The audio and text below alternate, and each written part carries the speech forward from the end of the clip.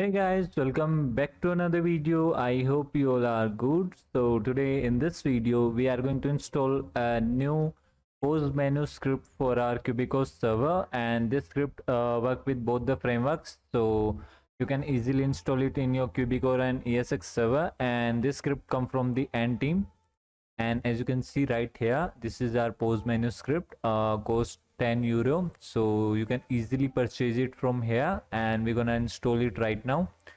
So let's talk about its features, like what we get and what we can configure in it. So we can configure the server name, server slots, server website link and Discord link. Exit message, UI colors can be easily configured, so we can easily configure the colors also, and also we can change its logo. So we can easily install it, so we can easily purchase it from here. And now we are going to install it, so we have to just download it from the keymaster. So we downloaded the pose menu script, so now we have to just extract it in our resources right here, and now we have to open its shared.lua file, and here we can like easily configure its slots name and everything. So we will make the slots to 9, and server name we will make it mjdevelopment, and you can easily configure the server website link and Discord links. I am leaving it default. And right here we have our queue text, so we will make it mjdevelopment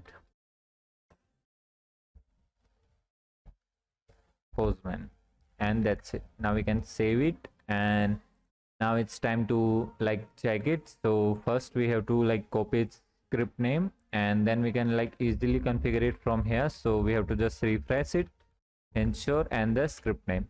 So our script is completely started, and when you press escape key, so as you can see we got our server name as mjdevelopment, and right here we have, and right here as you can see we have our player name, and this is the logo. So we can also change it. This is for the website link, this is for Discord, and when we exit this, so we will get the text what we set. So let's try to exit. So as you can see we just exited from the server, and when you get disconnected from the server you will get this type of text, like whatever we will configure it at the config file. So as you can see right here at the quit text we will set mjdevelopment pose menu.